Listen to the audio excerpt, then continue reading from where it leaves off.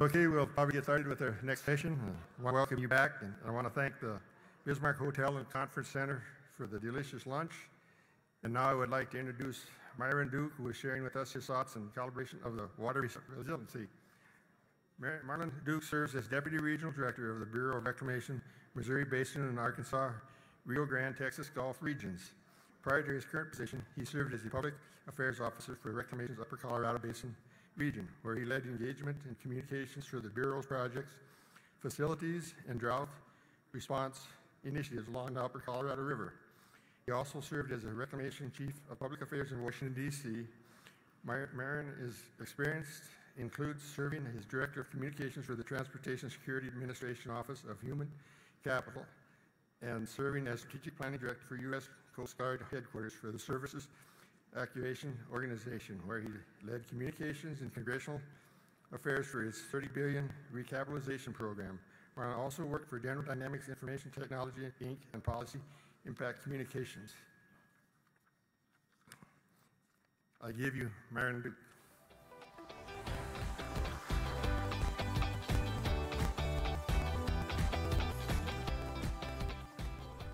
How is everybody?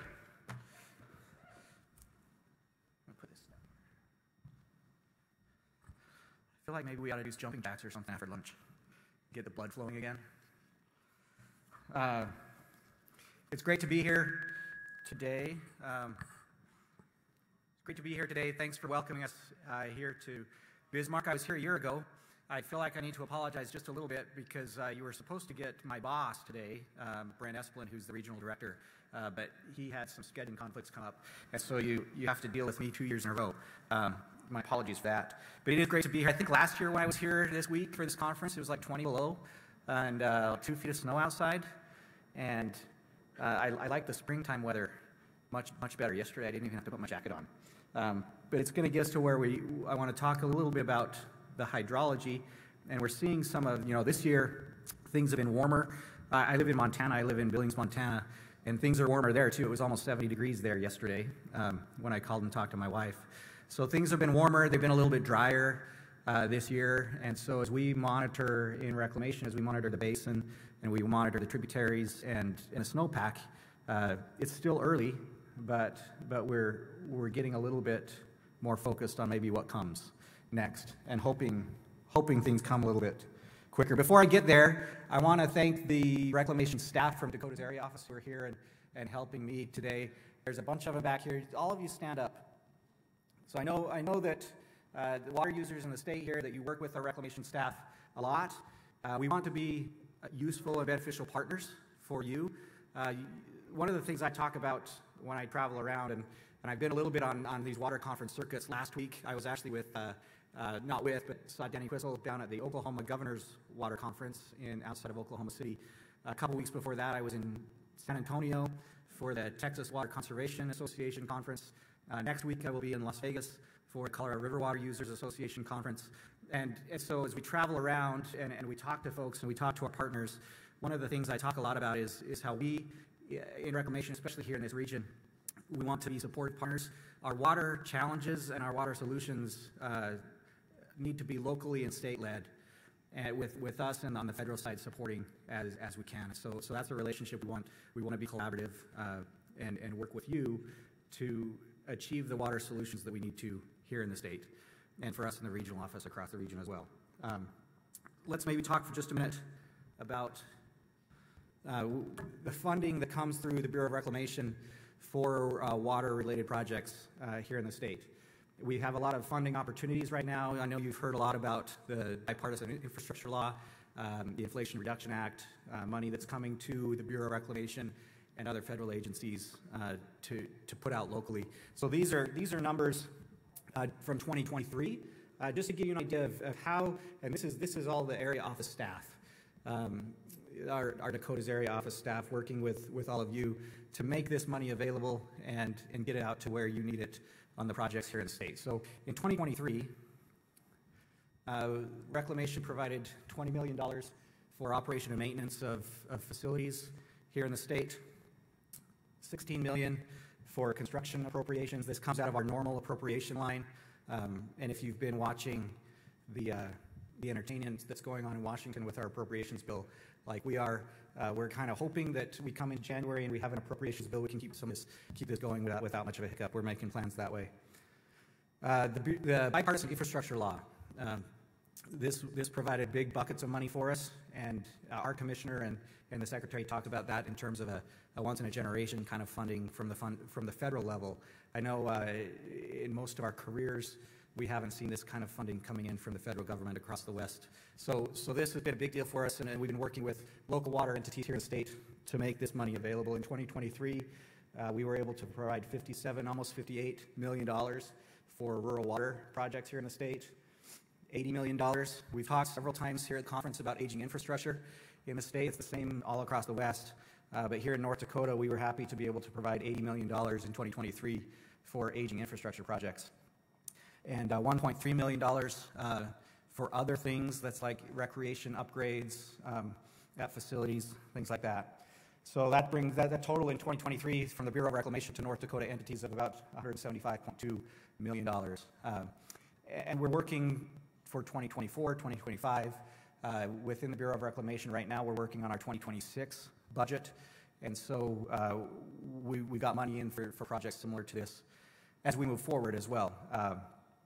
The deadline for us to submit aging infrastructure applications under bill was just last Friday, and those are being considered now within Reclamation as well. We're going to talk a little bit about what we see in the regional office and across Reclamation in terms of collaborating for water resilience. But before I do that, I thought maybe we'd spend a little bit of time too talking about where we are hydrologically in the basin as we track the snowpack and look to the spring and what's perhaps coming our way in terms of water supply for 2024. So I'll show you a number of these bell curves.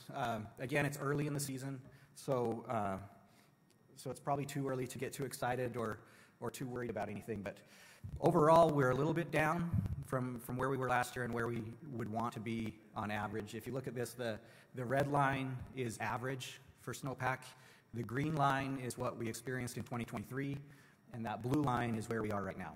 So you can see that's the Jefferson River over in Montana, how things are trending right now. The Madison River is about the same, and I've got some percentages. So if I go back, the Jefferson, these numbers are based on the SNOTEL modeling that we got on Monday, the 4th of December.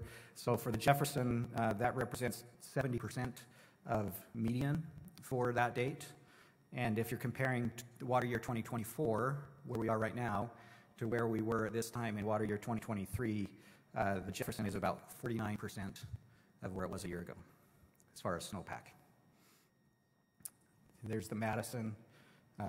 It also is sitting at about 49% of where it was a year ago, and 79% of median, what we would expect as median for the state. The Gallatin River, also over in Montana, it's doing a little bit better. It's about 56% of where it was at this time last year. The Upper Yellowstone is at 66% of where it was last year, and 78% of median for this time of year. It gets a little bit better when we go down to Wyoming, and some of the mountain ranges in Wyoming, they've gotten more snow so far this season. The Bighorn, you can see, spiked earlier in the season, and now is riding just about where it was a year ago. The Bighorn percent median right now is 104%, and this year, 2024, versus where it was last year, is 99% of where we were a year ago. The Shoshone River, similarly doing better there in Wyoming. Percent of median right now is 107%, and 2024 to last year is 101%. So those are helping us out. The Missouri River main stem, our SNOTEL sites and our monitoring there along there right now is 56% of median for this time of year, and comparing to a year ago right now is 49% of where we were a year ago. So, and that's just a snapshot of what's happening hydrologically right now in the basin as we monitor, and a lot of things could happen. When I was here last year, we talked a lot about what was going on in the Colorado River, and I remember then, based on the modeling numbers, we were showing that Lake Mead at the time was risking, it looked like the modeling showed that they were going to risk dropping below power pool within about 24 months. And then if you remember, that really big winter came through after we were here for this conference, and those numbers got completely blown out of the water. So, so lots can happen. We're early in the season. A lot can happen, and we can see some storms come in and change things pretty quick. So that's all the slides I have. I'm going to talk for just a little bit longer about some things. Just to give you an idea what we're working on here at the area office for reclamation at the regional level and across the Bureau. I was in Washington, D.C. Joe Hall, the area manager here in Bismarck, was with us several weeks ago. We were in Washington, D.C. We met on Capitol Hill with some of our congressional staffers. We met with our commissioner. We met with the Assistant Secretary's office and talked about water needs across the region. They are very interested and very concerned about making sure that we get these resources that have been made available to us out to where they're needed here on the ground. And we share those concerns. The numbers that I shared with you earlier, we're very happy that we're able to provide that funding and thank Congress for it. We're working internally within Reclamation to try our best to be a little bit more efficient about how we do that and how we get through some of the speed bumps that we have because we are the federal government. And but we want to do that. We want to do that better. I'm going to come back to that theme of state-led and federally supported water solutions, and we want to be that beneficial partner. And we recognize that part of being that beneficial partner is making sure we can make those resources available to you when you need them, and work through the challenges of making that available. So when I was here last year, like I said, we talked a lot about what was going on in the Colorado River and maybe some lessons that we could learn from our sister basin over the mountains. After that, we had an opportunity to meet with a number of other federal agencies. I represent Reclamation along with Brent Esplin, our regional director. We represent Reclamation on the Missouri River Interagency Roundtable, which is a group of federal agencies, meets periodically through each year to come to the table and talk about issues and challenges going on within the river basin. It's federal agencies that work all along the Missouri River Basin. It's us, it's Fish and Wildlife Service, it's Forest Service, it's the Park Service, USGS, EPA, even the Coast Guard is involved for some of the things that they do down on the lower part of the river. Anyway, we meet regularly and we talk about themes and we talk about issues and challenges that we want to collaborate on together and really work together to come up with solutions. Last February, we were hosting a meeting, and we took all of those executives from those federal agencies to Boulder City, Nevada. And we had 2.5 days of meetings in an office that sits out over the Hoover Dam. And we talked about drought. And we talked about what was happening right there, literally under our feet at that meeting as we were looking at Hoover Dam and Lake Mead. And we talked about what do we do as federal agencies if something similar were to happen in our basin. What would we do if we had historic drought? And in this basin, we've had periods of drought, periods of wet, and they come and go. But what would we do if we got into sustained drought for a decade, or like the Colorado River now, more than 2 decades? How would we work together to resolve and to come up with solutions? And so that was kind of the theme of those meetings. And what we came out of there with is a new or a renewed partnership between the agencies to work towards some drought-related resilience, some solutions for water resilience in the basin. And I'll get to that in a little bit more in a few minutes. So looking at our river here, your river, it's a crucial resource, a life-sustaining, life-providing resource from the headwaters in Montana, here through North Dakota, all the way down through until it meets up with the Mississippi River. The longest river in North America, 95 significant tributaries, a drainage area of almost 530,000 square miles. It's a complex watershed, and I know you know that, and so we don't need to get into a whole lot of discussion about the complexities in the basin and how we work together to resolve challenges and find solutions. But maybe, and this was the theme that we came up with in those Missouri River Roundtable meetings, is maybe we learn from the good things that we're doing here in this basin, along with some of the good ideas and the lessons from some of our sister basins who have been perhaps experiencing challenges on a greater scale than we have here. So there's some examples. Out in Washington State, the Yakima River Basin in central Washington is one that is historically fraught with controversy and complexity. It serves about 400,000 people there in Washington. It supplies water for a $4.5 billion agriculture industry. It's been suffering, like all the other river basins, through these changing weather patterns of more intense dry seasons that have been threatening its aquifers. Its snowpack has dwindled. They've had clashes with litigation with water users, state entities, tribes, environmental interests have been fighting over how to allocate the resources of that river. One of the things that they did after an extremely dry period in the 1970s, the state went to Congress, Congress acted, and they implemented the Yakima Basin Water Enhancement Project, which is a multi-phase project. They're in phase 3 right now. In phase 1, Congress provided funding for some environmental concerns, endangered species concerns like fish ladders, screens, those types of things along the river and the reservoirs. Phase 2 focused on conservation and water supply. They're in phase 3 right now, which brings together, and they've developed a Yakima Integrated Plan, the Yakima Basin Integrated Plan. And what that does is it's a 30-year plan. It brings together the state, water users, federal government, tribal interests, community interests together to plan on a watershed-based approach for how they're going to take care of that resource and how they're going to make sure that the resource is available out into the future for all of those needs. And so they're implementing that plan right now through a collaborative approach. In the Central Valley in California, I know you just have to open up the newspaper or Google and find things that are happening out there. But that's always been a controversial area too. They perhaps don't collaborate as well as you do here in North Dakota. There's a lot more fighting that goes on there. We see it in the news, we see it in the courts. California goes from drought to flood, and they're trying to figure that out right now. So what are some of the lessons maybe we can learn there to either repeat or not repeat here? We talked about the Colorado River, and that's something that's on the news all the time now too, and a lot of people are paying attention to what's going on in the Colorado this year, perhaps, and last year than they were before. But there's 40 million people who rely on the water from that river. What happens if we can't provide it? And we've talked, and you've heard yesterday from the state engineers how the river is overallocated. There's more water on paper than there is in the river, and that's contributed to some of these big challenges that they have there. But how have they gone about addressing that challenge? And we know it's not completely addressed, but there's some unique characteristics. We don't have a legal structure on the Missouri River like they do on the Colorado River. We don't have a main stem compact.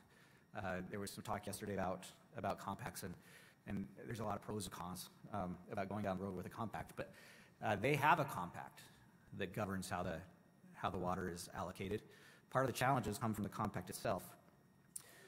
But here's some of the lessons that we've learned, and I mentioned last year that I talked to a lot of the Colorado River water buffaloes, if you will, about what they learned, and if they could go back to their selves 20 or 30 years ago with some lessons and things to look at, were there things that maybe they would have done different?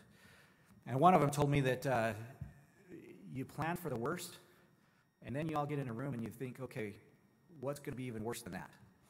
And then you put a plan for that extra worse thing. I don't know the word for that. But you put together a plan for that, and you get it ready and you put it on the shelf. So that when that comes, it's not biting your ankles when you're putting the plan together, but if it happens, you know what you're going to do, and you know how you're going to come together. The Colorado has a unique role for the federal government too, one that doesn't exist in other basins, doesn't exist in this basin. In the lower basin of the Colorado River, the Secretary of the Department of the Interior is the water master, and the Bureau of Reclamation exercises that role on the Secretary's behalf as the water master. So irrigators in the lower Colorado Basin, they have contracts directly with Reclamation, and Reclamation controls the water that leaves those reservoirs. We don't have that relationship in other basins, nor do we want it. It was a unique situation in the Colorado that made him go that direction. But how do we, as a federal entity, work with you to make sure that we're ready if those challenges come? what do we do and how do we do that? And hopefully we're working collaboratively with you. One of the things that we've seen in the Colorado is the solutions that have been meaningful haven't been federal solutions, by and large. They've been state-led solutions. The states coming together, bringing their ideas to the table, and then the federal government getting behind those ideas and helping them get it across the finish line. So for example, back in 2019, they completed what they called the drought contingency plans, and we could spend all afternoon talking about that in another meeting. But they worked for years, the states did, with the federal government at the table, worked for years on these drought contingency plans. And the idea was, there's a threshold of water behind Hoover Dam, and if the water drops below a certain level, the law says that Reclamation has to start reducing allocations to certain states. So the plan in the drought contingency plans was, let's build a buffer in there so that we don't get to that legal level. The states came to the table, and the lower basin states, Arizona, Nevada, and Mexico in particular, came and said, we're going to give up some of our water proactively, keep in the reservoir so that we don't get to that level. The upper basin states, Utah, Wyoming, Colorado, and New Mexico, said we're going to manage the water and the conservation in the upper basin so that we make sure we meet flow obligations down south, including releasing more water from some of the upper basin reservoirs so that it flowed down into Lake Powell. These were ideas that came from the states. And the federal government sat at the table and we helped make those things a reality in terms of facilitating discussions. The way that was implemented, the states came together, they came to an agreement. They worked on drafting legislative language because of the way the Colorado River is the legal structure on the river. We needed some congressional action to implement those drought contingency plans. The states worked together, they drafted legislation, they went to their congressional delegations with that legislation. They said, we all want this, we're behind this, let's make it happen. And then the congressional delegations took it from there and it passed Congress and was signed by the president. Now where we could talk about those drought contingency plans gets back to the idea of plan for the worst, and then going even worse than that. We thought that that was going to give us a buffer of several years, and within about 18 months, we had already blown through that buffer because of the way the hydrology went out there. So it didn't plan for as bad as Mother Nature sent our way. But the main idea that I wanted to convey is that the real meaningful ideas, the real meaningful solutions are coming from the states. They're coming from the water users. They're coming from the people on the ground who are using and managing that resource at the ground level every single day. That's where those ideas are coming from, and that's where they're the most meaningful.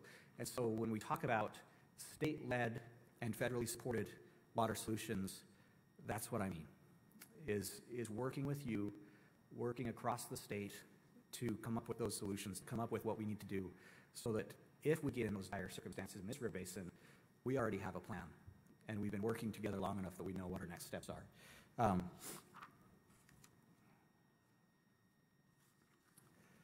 In this basin, we've mentioned there's not a legal structure like there are in other basins like the Colorado.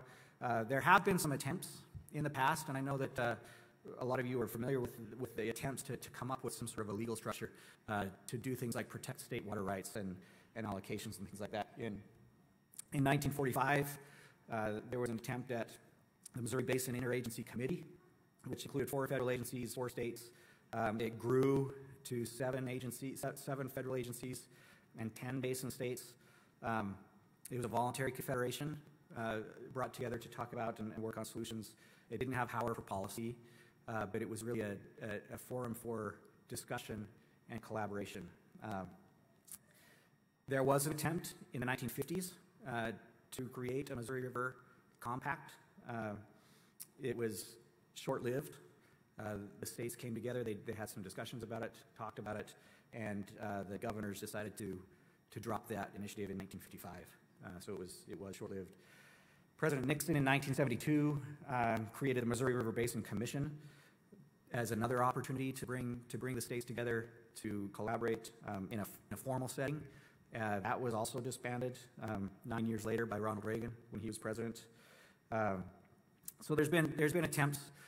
There are other organizations today where you all meet here internally with each other, with other states, and I think that's very important. As I've as I've gone to these water conferences, like I mentioned, I was in Oklahoma last week. I was in Texas a few weeks before that. Danny Quistel was in Oklahoma City last week, and she spoke on 2 different panels. They had invited her to come down and talk about specifically how North Dakota was managing water for the future. And it was very interesting to listen to, and then to listen to the dialogue at the conference. North Dakota is doing a lot of things right, and other states paying attention, and trying to export this great collaboration and the great planning that you're all doing here in the state together. Within these river basins where we operate, that planning and that collaboration and the communication, it can't end at the state borders, and we have to reach out with the same kind of energy, the same kind of proactive approach to our neighbors within the basin, so that we're all kind of on the same page, working through disagreements, working through some of the tension that naturally exists between the states. There's been a lot of talk about aging infrastructure and a challenge that brings. We have population growth putting challenges on our water supply. We have irrigators who need more water. And then we have these seasons where we're not getting as much of the water. Or it's coming in a different, it's not coming as much in the form of snow. It's coming as rain. And what do we do? How do we store it? What do we do with it to make sure that it's available all year round? These are some of the challenges facing the entire West. Here in the basin, how do we address that? And we want to be the beneficial partners as we do that. We have money available, like I mentioned. We are working to make that more available on the ground more efficiently. But what can we do from if we were to do something from a watershed, a basin-wide watershed approach? What would that look like? So I'll go back to the meeting that I had with the Missouri River Roundtable, Missouri River Interagency Roundtable back in February down in Boulder City. What came out of that was an agreement between the Bureau of Reclamation and the U.S. Army Corps of Engineers, primarily, with support from the other federal agencies. And we've met through the year since then. And what our partnership is focused on is working together as federal agencies more effectively to address water resilience in our basins, in this basin in particular. And so our conversations between Reclamation and the Army Corps, they go something like, how do we change our operations? What flexibilities do we have in our authority that Congress gives us, where maybe we can do things a little bit differently? We're trying some of that out right now in Wyoming specifically, where we sat down with the Corps and we said, it may help us in some of these tributary basins if we could hold more water back in the reservoir. And that's been a culture shift for the Army Corps, and something that we talked with them about when I was in D.C., because they're very focused, and they have to be focused on maintaining a flood pool at these reservoirs in case we get unexpected storms and there's a pool to catch that water.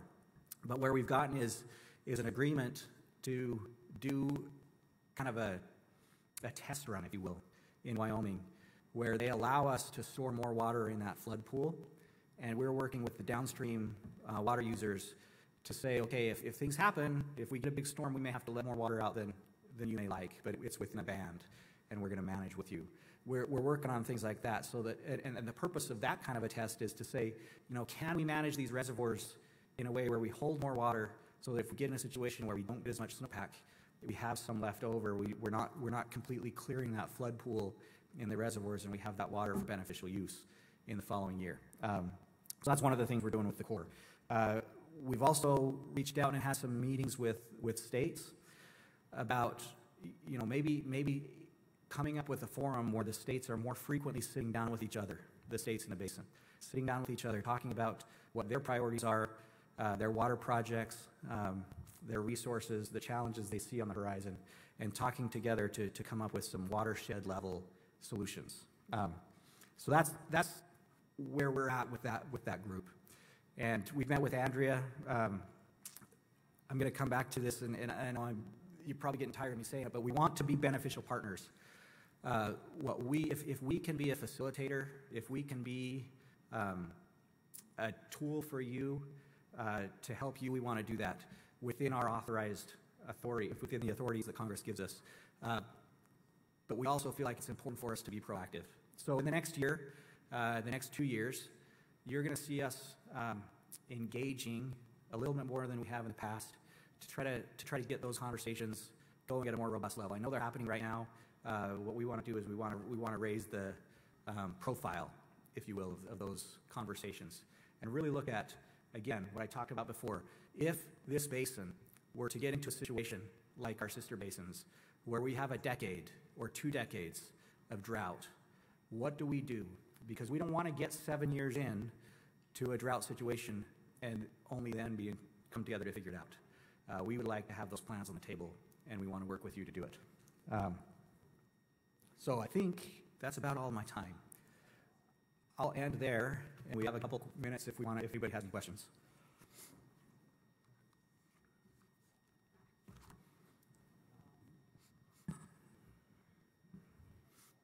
Or I'll just end. Thank you for your time.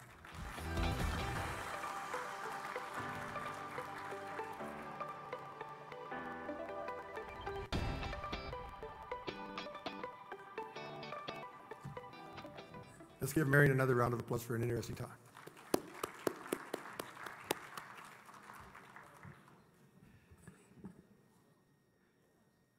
To help introduce our next panel, I would like Michael Gunch to come forward. Michael is representing Houston Engineering, our water champion sponsor.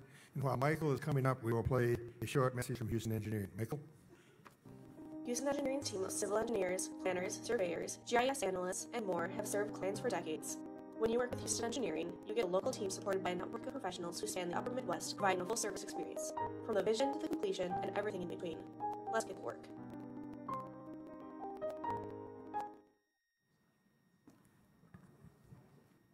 Good afternoon. It's my pleasure today to introduce to you Clay Jenkinson and Ken Royse, who are going to enlighten us about the past, present, and future of the Missouri River. Clay Jenkinson is a humanities scholar, author, social commentator, and has devoted most of his career to public humanities programs. He is one of the nation's leading interpreters of Thomas Jefferson and other historical figures, and has dedicated a better part of his life to researching the historical characters that he portrays. Clay is a recipient of one of the first 5 Charles Frankel Prizes, the National Endowments for the Humanities, highest award from President George H. Bush. He serves as editor-in-charge at large of the governing.com and hosts Listening to America radio show and podcast. Clay also leads humanities-based group tours to historic site locales such as the Lewis and Clark Trail in Montana and Idaho, John Steinbeck's California, and Jefferson's France. He lives and writes in Bismarck, North Dakota. Ken Royse, many of you know him, obviously. A native of Mandan, North Dakota, graduated Montana State University. He has worked as an engineer for the North Dakota State Highway Department, the North Dakota State Water Commission, the Governor's Office for Old West Regional Commission, North Dakota Public Service Commission. He is a retired professional engineer from Bartlett West. Ken has a lifelong history in water involvement in North Dakota. In recognition of his service, Ken has received the Friends of Rural Water Award from the North Dakota Rural Water Association, the Water Wheel Award from the North Dakota Water Users, and the Commodore Award from the state of North Dakota, and the Upper Missouri River Distinguished Service Award from the Upper Missouri Water Association. Ken is also currently the project manager for the Missouri River Joint Board and their EAE program. With that, I'll hand it over to Tammy Manson, Executive Director from WAS, who will be moderating the discussion. Good afternoon. Thank you all for having us. As he said, I'm the Executive Director for the Western Area Water Supply Authority, the project. I'm glad to be here today, and I'm glad to be here with these esteemed speakers. I also have the privilege of working closely with Ken on many Missouri River issues that we experience today. And then this is my first time getting to meet Clay. They have some really interesting things for you today, and then you'll have the opportunity to ask some questions. So if you keep that in mind as they're presenting and formulate your questions, we'll have some time to present those. If you'll come on up, Clay, we're happy to hear from you.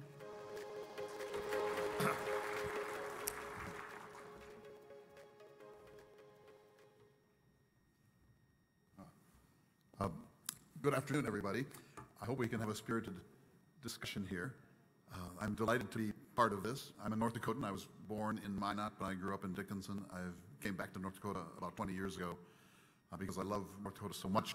I have a particular fascination for the Little Missouri River, but also for the Missouri. But I thought to begin, I should show you this slide. This is North Dakota's only waterfall. We have one and only one waterfall, and this is, I was there this year. It's about 3.5 feet high. It's near Fort Ransom, down in southeastern North Dakota. So I know people come from all over the world to see this. They go to Victoria Falls first, and then they come here 2nd. So I just thought, since this is a water conference, you would certainly want to know that. So today is December 7th, 2023. December 7th, 1941, a day that will be remembered in infamy. The sneak attack on Pearl Harbor, and it actually has some implications for the Missouri River Basin. And then on the right is one of my heroes, John Wesley Powell, who was the first white person, at least probably the first person, to float the Colorado River and its canyons in 1869, and he wrote an account of that. But more importantly, he, in a certain sense, became America's first water master. He was the second director of the U.S. Geological Survey, and he wrote in 1878 an extremely important book called the Arid Lands Report, in which he tried to prevent the problems that have occurred in the west, farther west than North Dakota, and particularly in the Colorado River Basin. And he actually came here to address the North Dakota State Constitutional Convention in the autumn of 1889. He gave an impassioned speech and said, here are some problems that you could avoid if you planned the history of water in North Dakota right. And of course, we did not listen to him. But he, if you've never had a chance to read the Arid Lands Report, it's an extraordinary document. The reason that I think that FDR is important is because the Missouri River flooded a number of times in the early 20th century, several times disastrously, and FDR had, in the New Deal, had helped to create the the Tennessee Valley Authority, and FDR actually wanted there to be a Missouri Valley Authority along the lines of the TVA. That did not happen, and he was, of course, extraordinarily busy with other things by 1943, trying to lead America out of the Depression and through the colossal World War. But he was very much frustrated by the lack of a plan to tame the Missouri River. And as you all, I'm sure, know, Glenn Sloan for the Bureau of Reclamation developed a plan in Billings' office there. And Lewis Pick and the Corps of Engineers had developed a separate plan in Omaha. And they had some overlap, but in many respects they were quite different plans. And FDR wanted to get this settled, and so he wrote a very stern letter to Congress saying, get this done. And there was a meeting in Omaha, October 14th and 15th of 1943. Lewis Pick was elsewhere, but Glenn Sloan was there, and they were told to figure out what the flood control plan is going to be for the Missouri. And what they did historically is not pick and choose what they were going to create. It was a sort of both and. They decided, well, let's do all of it instead of let's do either the Sloan plan, which was heavy on irrigation, or the Pick plan, which was stronger on navigation and flood control. And so we got a both and development of the river. And if you read some of the literature, and by the way, I have a handout with some of the books that you might find interesting. You probably read them. But if you read accounts of this, it was called a shameless shotgun wedding, and it overdeveloped, in the minds of some at least, the Missouri River Basin. Too many projects, too much damming, and certainly too many colossal dams on the river. And so it's been controversial in some part because of that ever since. But we got it. That's the plan that we got. And so it's important to realize that if there hadn't been a war, FDR might have been able to assert more authority in what happened, and that famous Omaha meeting in the autumn of 1943 might not have led to exactly the same results. So first there's the river itself. It's at least the second longest river in North America, depending on how you measure. 2,540 miles from its source at Upper Red Rock Lake, right on the northern perimeter of Yellowstone National Park. I've been there. It's an extraordinary place.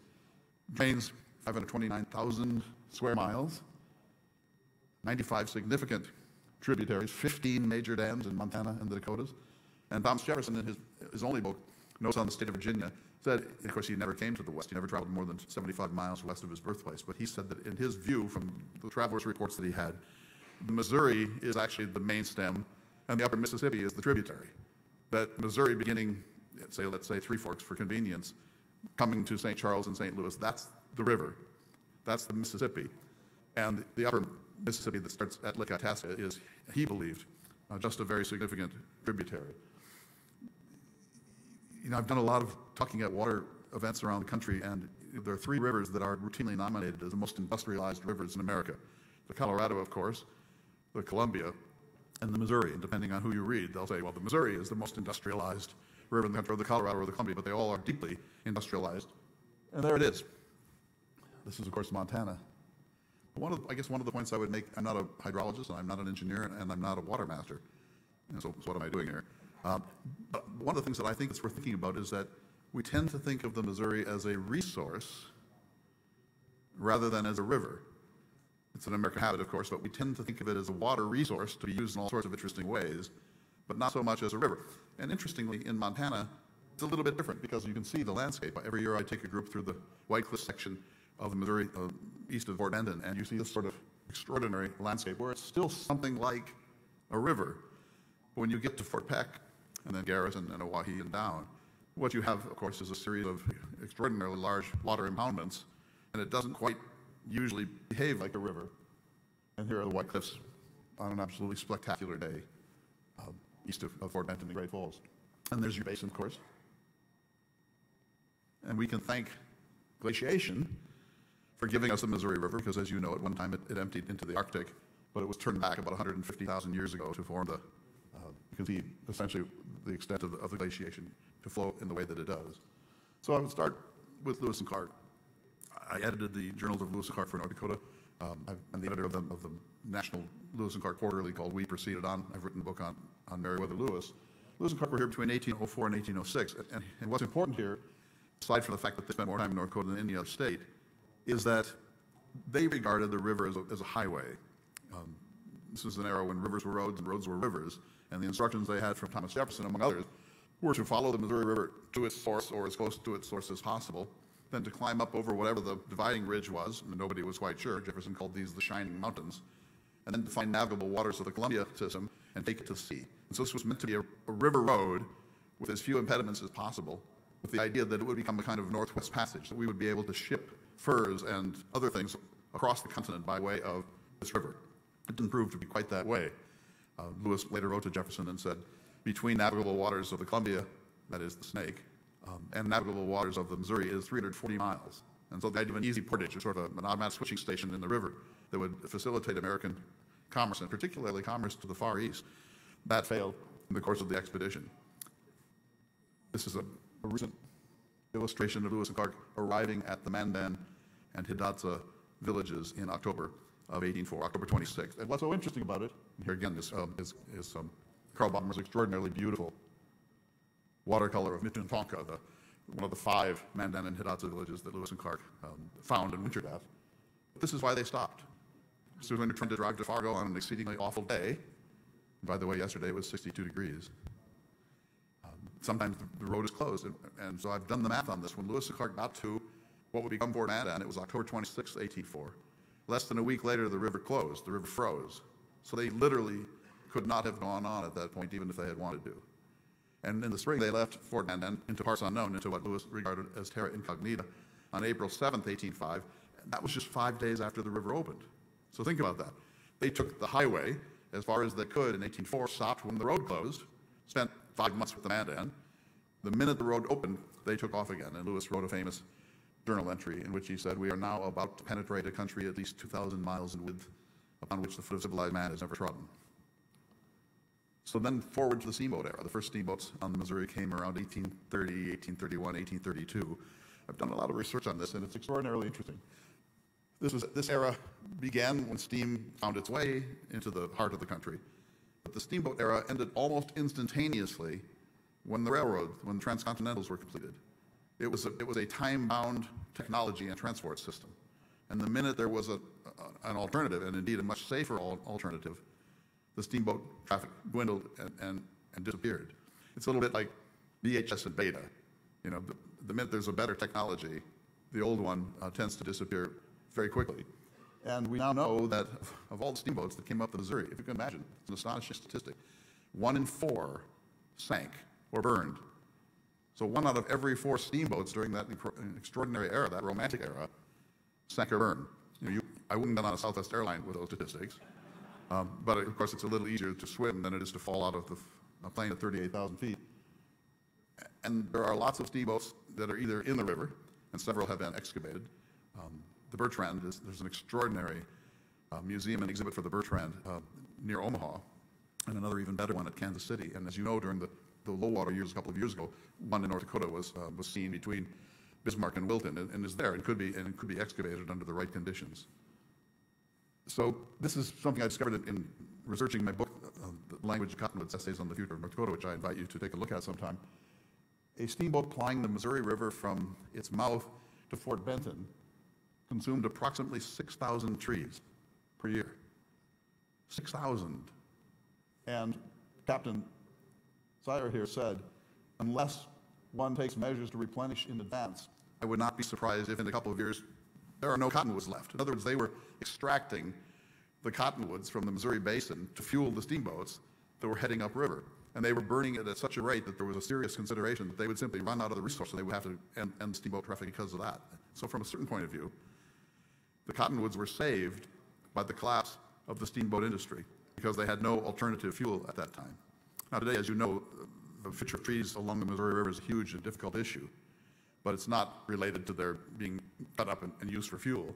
It's related to the ways in which the river has been domesticated to the point that it can't refresh with silt the low spots along the river from which cottonwoods can grow and thrive. And there you see a spectacular stand of cottonwoods, as too in Montana. Right, so that's the second phase of the historical remarks I wish to make. Now the more difficult one. And let me tell you a story about this. As I'm sure you know, generally speaking, Garrison Dam was a horrific impact on the Mandan, Hidatsa, and Arikara. They were farmers. Their farms were down in the river itself, right along the river, and the river would flood a little every year. They would wait until it dried enough to plant corn and other plants, and then they would see it through to the fall. And so they were, at the time that the Garrison Dam was created, the Mandan, Hidatsa, and Arikara were certainly not prospering, but they were doing pretty well. But the dam took 155,000 acres in the heart of the reservation, the best farmland they had, in some respects, the best farmland in North Dakota at the time. And fully 85% of all the Mandan, Hidatsa, and Arikara people were forced by the U.S. government and for their own safety to leave the bottomlands and relocate up on the bluffs, including in the new utopian village that was being built for them at Newtown.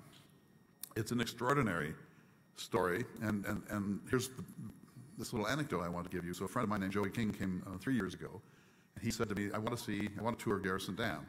So I hadn't done this in maybe 20 years. We went up there, and we were two of a group of about 20 on this tour. And when we got there, I just finished my book, which has a chapter on this subject. I said, let's listen to the guide, to the docent, and see if she mentions the impact of Garrison Dam on Native Americans. And so it was about an hour's tour. And this young woman, she was a student at the University of Mary. She was extremely bright, well-prepared, articulate, and helpful. She gave the tour and at no point mentioned Native Americans, not once. And then there were questions, and she answered all the questions, how many pen stocks and how much power is developed, and et cetera. So at the end, because I just wanted to see, I just sort of instantly raised my hand as just a complete stranger and said, do you have any sense of the impact of this project on the Indians, on the Native Americans? And she looked at me sort of blankly, and paused for 2 or 3 seconds, and then she said, well, I don't know a lot about that, but I know they were very well compensated, which of course is simply not true. How can it be? How can it be that this extraordinary project, Garrison Dam, from which we have benefited, can be talked about in the 21st century without a single mention of the people whose lives were fundamentally disrupted and in some places destroyed by this project? You would think that the Corps, and maybe other docents do, you would hope that the Corps, the Bureau of Reclamation, would say that of course there has to be conversation, of course there has to be a mention of the impact of this. So the Big Stone Plan cited Garrison Dam where it is. You probably know this. There's that Lewis Pick on the right and Glenn Sloan on the left, making of the dam. The Mandan, the Hidatsa, and the Arikara were never consulted. This happened without them in any sense being at the table. This was a project that was done at the high water mark of America's industrial power. It was planned without their consultation. It was cited without their consultation. And then, of course, there were some meetings on the reservation to tell the natives what was about to happen and to convince them that they would benefit from this. And there was a meeting in which Lewis Pick was presenting the plan, and this native person came up and confronted him and reports but maybe did a rude gesture of some sort. Lewis Pick flew into a rage and stalked out of the meeting and said that he would make sure that the Mandan were punished for standing up for their lifeway against what amounts to an industrial holocaust. This is what the MHA Nation said in a formal letter to Washington, we recognize the value to our white neighbors and to the people downstream of the plan to control the river and to make use of the great surplus floodwaters, but we cannot agree that we should be destroyed, drowned out, removed, and divided for the public benefit while all other white communities are protected and safeguarded by the same river development plan, which now threatens us with destruction. It doesn't get any plainer than that. So there is a map of the reservation, much shrunken from its borders in 1851, but that's the reservation that existed at the time. And what the dam did was not only flood out 85% of the residents of this sovereign nation, but it flooded 9 towns. It simply inundated 9 towns, Van Hook, Independence, and so on, Saanich, gone and gone forever. And during the really droughty years, you can go up and see, and sometimes even now at Van Hook, you can see just a little of what was once a Native American community with a layout of streets and the basements and so on. But in addition to that, you can see, maybe I can make this work, the lake divides the people so that because there was no bridge, the bridge was removed to make the dam near Haldane on North Dakota 8. And so to get to the western or southern segments of the reservation, you had to drive all the way around. There was no easy way for people who had known each other for all their lives and family groups that had known each other for centuries to get together because, of course, automobiles were something that were not routinely available to the Native Americans at that time. So it not only flooded out their homelands and their farmlands and their sacred sites and their cemeteries, but it also created this fragmentation that continues to this day. So, this is at the new extraordinary MHA Interpretive Center up in Newtown. If you haven't been there, I so strongly urge you to go. It's amazing in all sorts of ways. And this is a wall that, sorry, I better leave it. Anyway, there's a wall there. It's a little bit like the Vietnam Memorial in Washington, D.C., and it names every family from every one of the villages that was forcefully relocated. So, just to look at this, the tribe was not consulted. The best 155,000 acres were inundated. 85% of the families were relocated. Cemeteries and sacred sites. 9 villages. When Louis Pick was confronted, instead of understanding why that rage might be rational, or certainly understandable, he decided to punish the MHA. MHA said, look, we have other lands. We'll swap that site for another one. We'll give you those lands. We'll cooperate. We'll be happy. We believe the Missouri River needs to be domesticated. We just don't want it to be right here. They were completely ignored. And then finally, Williston discovered that with the dam at the height that it was going to be, in extreme wet years, there might be some possibility of flooding in the eastern parts of Williston. They made this known to the Corps of Engineers, and the dam was lowered 20 feet to accommodate the white citizens of Williston. But there was no effort of any sort to accommodate the concerns of the Native Americans. Well, you can say that was then and this is now, and these things happen, so on and so forth. But you know that the Garrison Dam could not be built today without Native Americans at the table. That it was possible then because we had a much different attitude toward Native American sovereignty and so on. But we all know that this couldn't happen today unless the peoples most affected by it were brought to the table, and they simply weren't. So what should we do about that? I mean, we're not going to breach the dam. There have been some later compensation packages, partly put together by the former U.S. Senator Kent Conrad. There's no turning back. But it seems to me that we should insist that we never talk about this dam without also making sure we talk about its impact on the Native Americans whose sovereign nation homeland it most affected in South Dakota. He inundated 220,000 acres in Lakota lands, but it's a little different there because the Lakota were not farmers. They were hunters. And so even though the bottom lands mattered to them, they didn't matter in the way that they did to the MHA. And there's a period postcard of the engineering, the amazing achievement of it. And this is one of the villages where the water now is beginning to climb up and will eventually, in a year or two, completely inundate that village. And this, of course, is a famous photograph. And up at the MHA Tribal Council building, there's a giant print of this on the wall, so that when you go in, you see this image. This is Tribal Chairman George Gillette at the compensation package agreement hearing signing ceremony in Washington, D.C. And he tried very hard to maintain his composure, but he couldn't. And he said, you realize this effectively destroys the Mandan people. Great book on this subject, which I encourage you to read, and Ken and I were talking about just a short time ago, by Paul Vanderelder, Coyote Warrior, is about all of this and its impact. All right, so I'll close my remarks by just saying a word about trans-basin diversions. And, I sort of hesitate here because this is sort of a done deal, but one of the things that John Wesley Powell insisted upon was that trans-basin diversions, that is the removal of water from one hydrological basin over the divide and into another one, is inherently problematic. And of course, when he said those things, he did not know of the environmental difficulties that could be raised by Oda getting from one system into another. He saw it more in terms of distributive justice, but this was his view. Number one, in any transportation diversion, there are winners and losers. And if you need proof of that, you just need to study the Los Angeles Aqueduct and the capture of the waters of Owens Lake on the eastern flank of the Sierras in LA's first great water gap. The film Chinatown somewhat inaccurately depicts part of that. Number two, and this is something Cole didn't really understand, but there are inevitable environmental issues, some of them representing the law of unintended consequences. So, for example, biota, we talked about some of the mussels this morning that can get from one system into another, but a whole range of biota can pass, and when they do, they become really, in some cases, toxic invasive species. And of course, we develop the best sort of screens that we possibly can and so on, but we all know, just from the lecture that we heard this morning, that there is no 100% screen against the passage of biota from one hydrological system to another, often with difficult or even catastrophic results. But another environmental problem, well, two more. One is that when Owens Valley was robbed of its water for Los Angeles, it left behind an ancient inland sea, under which there are extraordinarily toxic chemicals. And now those toxic chemicals were exposed, as they are currently now being exposed in Great Salt Lake as it diminishes. And those toxic chemicals create respiratory problems and pollution and so on. This is something that LA didn't necessarily understand when it came to Owens Valley, and frankly didn't much care.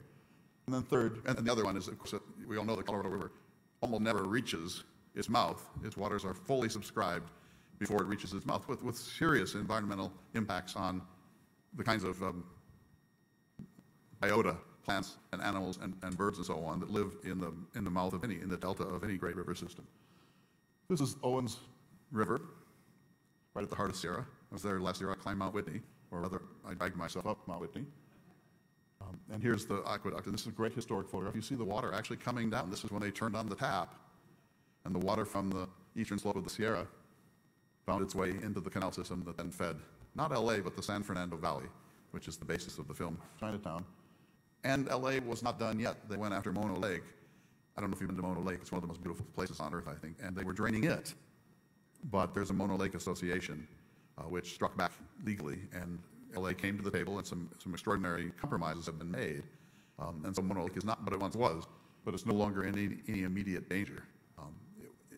To have destroyed Mono Lake would have been one of the great environmental and aesthetic cataclysms that come from industrialization. And here's the stuff that comes off the lake bed in Owens Lake, the toxic arsenic and other chemicals in that dust that has been revealed. So that doesn't mean we shouldn't send water to Fargo, and it's happening, of course. But I raise this because, first of all, John Wesley Powell was the wisest person per water of the 19th century, and he told us, think about this, think about this, think about this, think about this. And we should, I think, knowing what we know about the laws of unintended consequences, I think it's fair to say that we cannot finally know what will happen when the waters of the Missouri routinely mingle with the waters of the Cheyenne and the Red. And Manitoba, as you know, has been a perennial critic of garrison diversion, in part for that reason. But I think if anyone in this room said, I can guarantee that there will never be an unseen environmental consequence of this transfer, I think I would say you need to read more history. That doesn't mean we shouldn't do it, but we should do it with our eyes open and fully understanding. And the last thing I would say about that, and this is, I suppose, the most controversial thing I have to say, I don't mean to be controversial. I just want to raise these issues for our consideration, at least, and further reading, because I haven't done justice to them. But, Fargo has a water problem. The river floods because it's flowing north into the Arctic, and there are periods of drought. The last time there wasn't enough water in the Red was during the Dust Bowl era, but it's chronically water short. When it gets the water, as it will, there will be essentially no limit to growth in Fargo. So Fargo now has a population of about 120,000 people. People think in 10 years or 15 it might be 200 or 250,000 people. But once we supply that water, there is no disincentive of any sort to step and say, well, how big should maybe Fargo be? Because if you privilege Fargo with this resource, that means that Fargo is going to continue to become this North Dakota's metropolis. It's going to drain the state, not just hydrologically, but culturally and politically too. I'm not saying it shouldn't happen, but one of the results will be that Fargo will be able to plan essentially unlimited growth in the heart of one of the most fertile agricultural zones in the world. And it seems to me that we should at least have a conversation about why wouldn't it be possible maybe to live within one's means? Does Fargo need unlimited water source? Are there other solutions, in-basin solutions, which is what John Wesley Powell would urge? Did Phoenix really need its exponential growth of the past 40 years, or would it have been better if Phoenix had to live within its own hydrological region? I don't have any answer to that, and that doesn't really appeal to the American ethos of growth and progress and profit. But it seems to be worth considering, because I'll just close with this. Like it or not, water is in some respects a zero-sum game. There are winners and losers, and in this case, as in many other cases of this sort, government chooses winners and losers. And when government gets engaged in this to choose winners and losers, that raises a very large number of questions about how democracy works. So I guess my point is, the Missouri is not an infinite resource. I don't think we're going to see droughts of the sort that occurred in the Southwest, because our population is very small in the Missouri Basin, and the Missouri runs 5 times the flow of the Colorado. But there will be periods of less flow, of course. And it seems to me that we should, we just heard, don't plan for the worst, plan for the worster. I wouldn't necessarily say that of this basin, but it seems to me we should plan for a time of scarcity. And when you build scarcity into the equation, when it's on the whiteboard with everything else, that changes the conversation. So, thank you.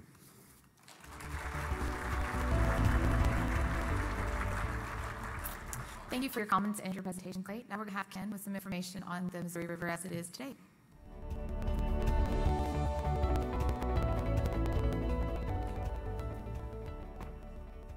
Well, I'm not sure how to work the slideshow. Let me figure it out here.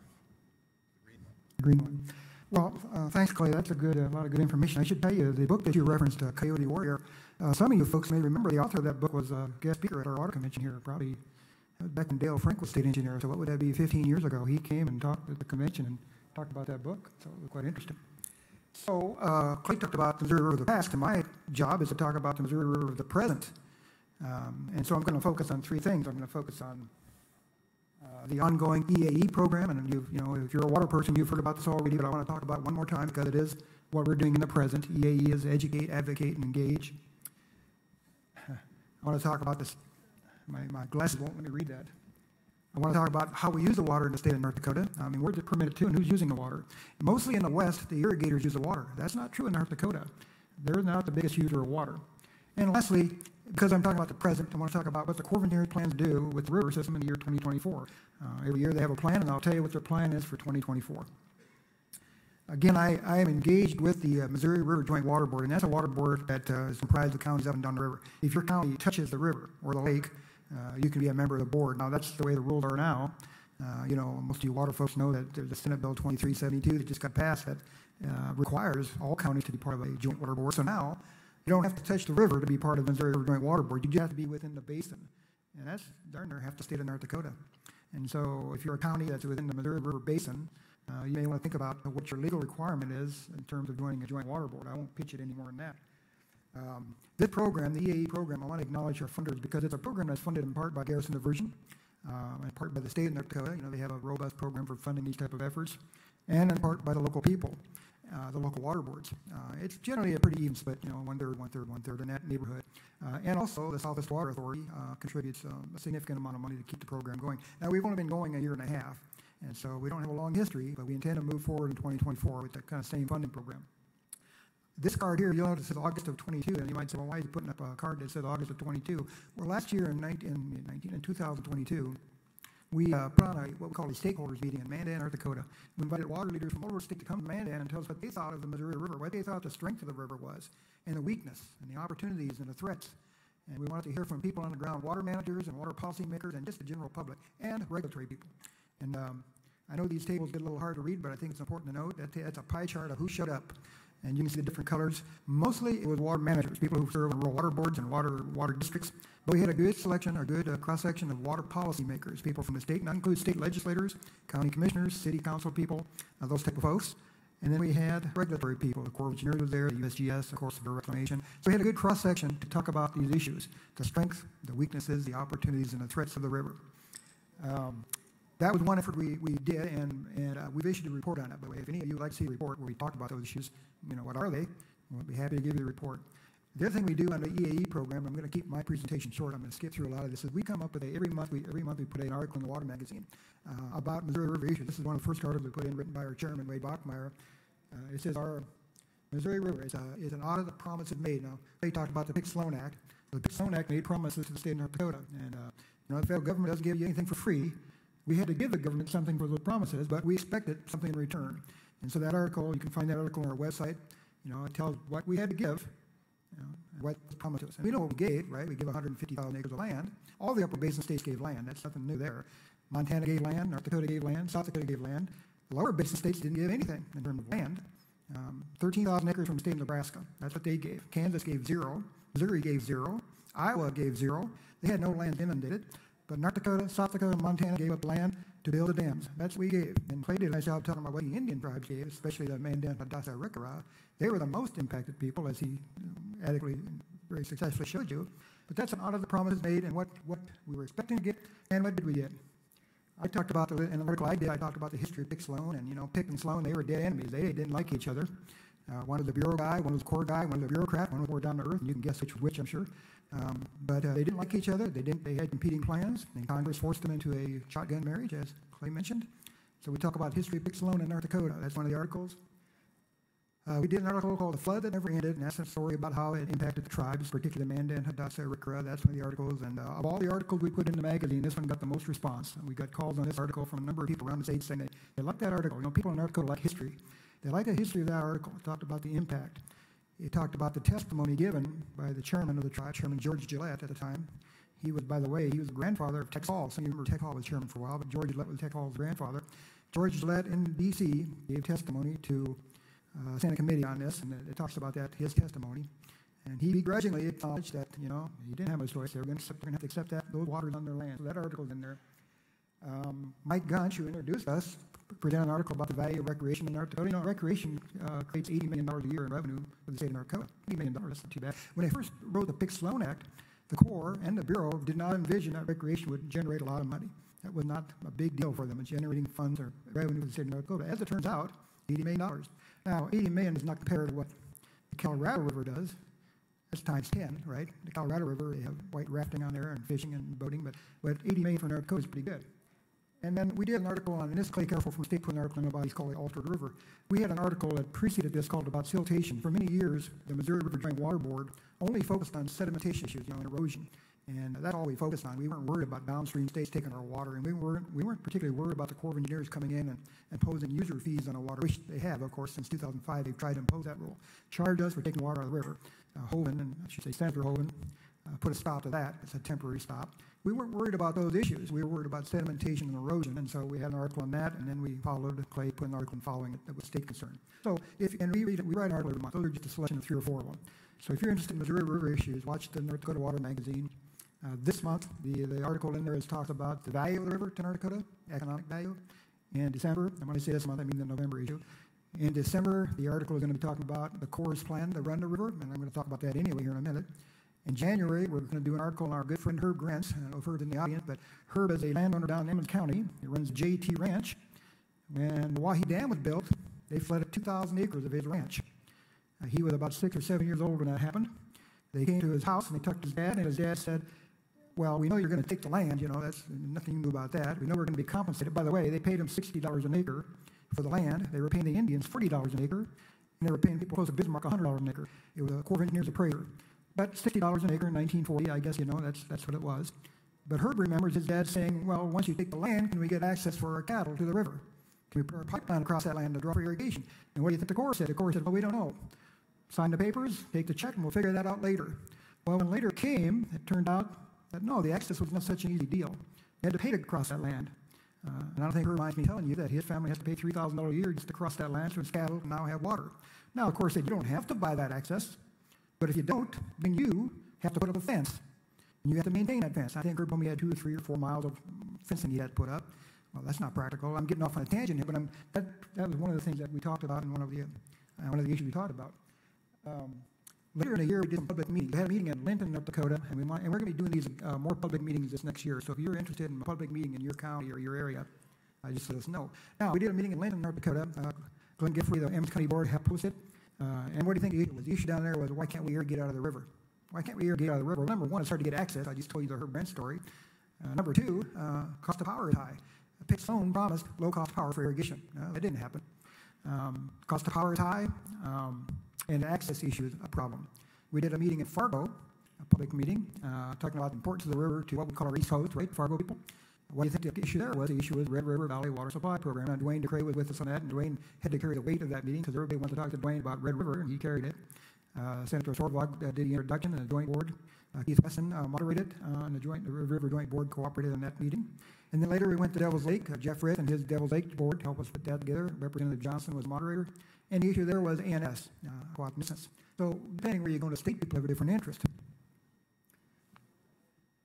Let me tell you why we're at in North Dakota, what we contribute. Now, Clay had a slide that talked about the land that we contribute. I made a comment about it earlier.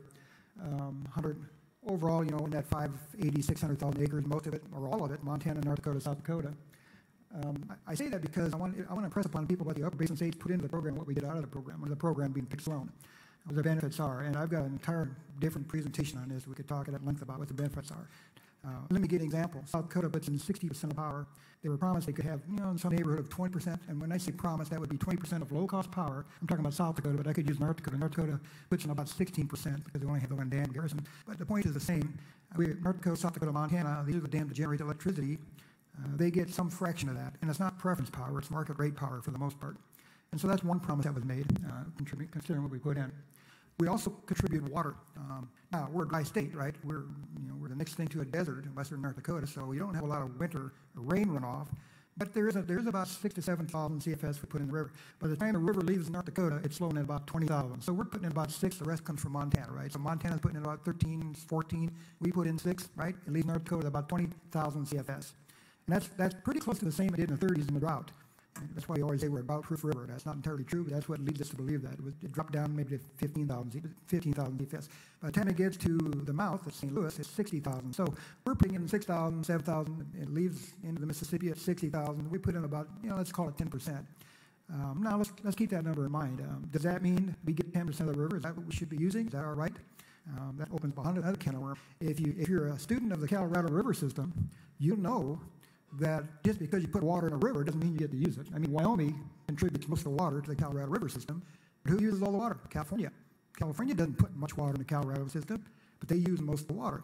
So it's not what you put in the system, so that's an argument we have to be careful making. I think it depends on who's got the political clout to take the water out, is what it comes down to.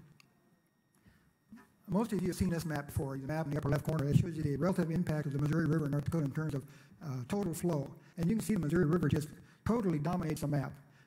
The total flow in North Dakota is in the Missouri River. I don't recall the number, but it's certainly got to be in the 90, 95%. And the rivers next to it, the next biggest river, is the Yellowstone. And the Yellowstone is only in North Dakota for, 4 or 5 miles, right? And it becomes part of Missouri. And after that, you got the rivers like the Heart, the James, the Cheyenne. But the Missouri River is the dominating river in North Dakota. And we've talked about, I think Clay had on his slide the length of the river. I think his slide said the second. My slide may say the first, I guess, depends how you measure it. The 6 main stem dams. People, when we talk about the Missouri River system, people always recognize the Wahi Dam. Fort Peck, by the way, was built before the 44 Flood Control Act. It's part of the 44 Flood Control Act. It got grandfathered in. You think about, Fort Peck, Garrison, Wahi, Gavins Point, Fort Randall. You don't recognize that the program actually included many, many dams beside this main stem dam. It's just an all-encompassing program. So that's it flows through the states. It flows through 2 Canadian provinces. It drains 1/4 of all the egg-producing land in the United States. So that's quite a drainage area, 1/4 of all egg-producing lands. It had 7 authorized purposes, and they're listed there. You all know them by heart because we've talked about it at length. Water supply, flood control, navigation, power, recreation, irrigation. It's interesting to note that the act is called the 1944 Flood Control Act. It's not called the 1944 Water Supply Act. It's not called the 1944 Recreation Act. I mean, the title tells you what the importance was on flood control, and that shows you the dominance of the Corps of Engineers, because the Corps deals with flood control. They were started by Thomas Jefferson. They go back to Thomas Jefferson. He started them for navigation, but in the early 1900s, they got a mandate from Congress to be a flood control agency, and that's why the act is called the Flood Control Act, even though it's a combined act with the Bureau of Reclamation. And the Bureau was started to repopulate or populate the West.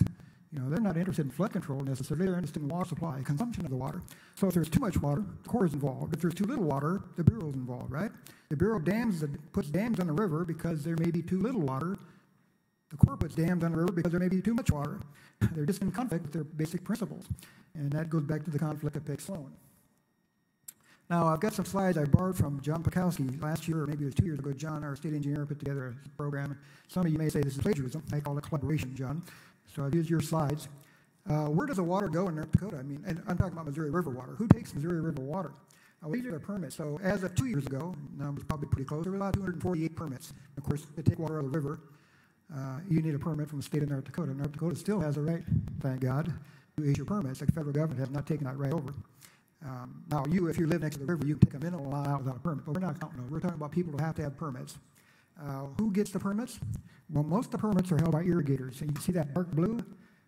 What does it say? 166 of the 248 is irrigation permits. That doesn't mean they use the water. That just means they have the permits. They hold the number of permits. They've got the record. And everything else is divided between whatever rural water and recreation and power generation and those type of things. But irrigators are the ones who hold most of the permits out of the state, out of the Missouri River. And that includes even fracking companies. They haven't made a big impact. What about consuming the water? Just because the irrigators hold the permits, does that mean they consume the water? No, it doesn't. Remember, irrigators use most permits, but the very light shade of blue on this pie chart is irrigation use of water. So that's a complete opposite of what's being done in the rest of the western United States, where irrigators not only hold all the permits, or not all the permits, but a majority of the permits, but in western United States, they use the majority of the water. Even in the populated states of Arizona and so forth, irrigators are the ones who use western water. So it's a little different in North Dakota. And why is that? Well, I'll tell you one reason. Because when Pick Sloan was passed, they told us, give us those lands, and we'll give you a 1.2 million acre irrigation project with low-cost power. Well, we didn't get a 1.2 million irrigation project out of this deal.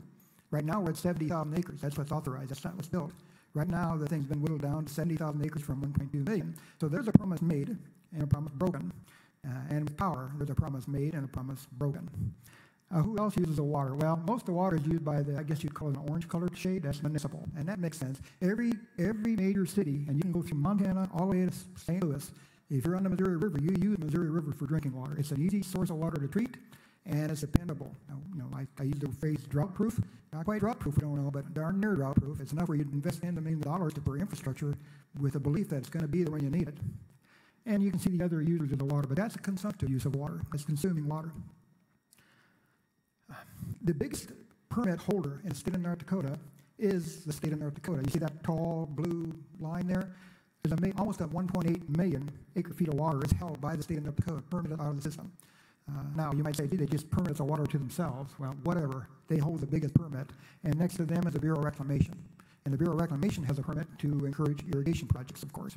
And then you see the other big users of water. The biggest in North Dakota are Northwest Area Water Supply and Garrison Diversion. Now look at Garrison Diversion. There's an example of a system that's actually going to use, in consumptive terms, is going to eventually use that 120,000 acres.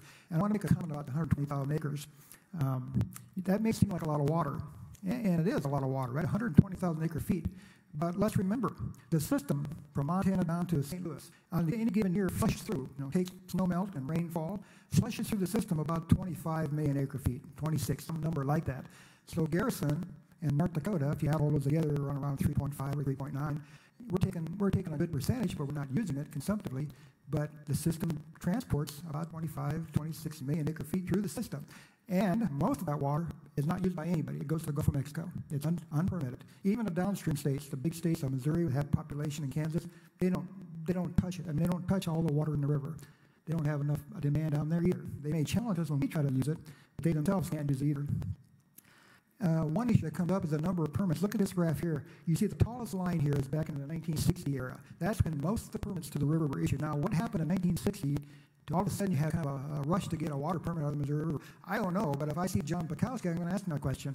I suspect there might have been a regulatory change. Maybe that's what happened. Maybe the State Water Commission said, hey, you guys start permitting that water. We can't just have you take. I don't know. But for some reason, we started seeing spikes in 1960 where people rushed to the Water Commission and actually put on paper that they wanted permits. And it's a good thing they did. They used to say it's better to be upstream with a shovel than downstream with a permit. You've all heard that saying? Well, that's not true. It's better to have a permit. You have the permit, that's your water.